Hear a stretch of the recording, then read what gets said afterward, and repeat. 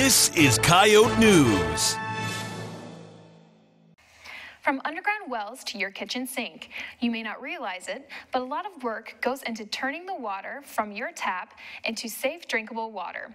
Coyote News' William Summers got the chance to see it all happen. Tucked away at the edge of town here is Vermilion's water treatment plant. Here there are 7 staff members responsible for the day-to-day operations. We'll probably go through, on average, probably 1.3 million.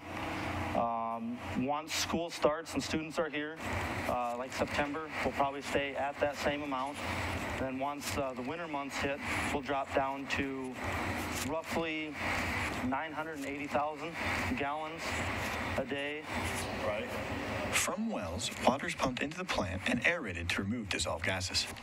Next, the water flows into a basin where softening agents and chemicals are added. Finally, the water goes through a 4-step filtration process before heading out to the reservoir.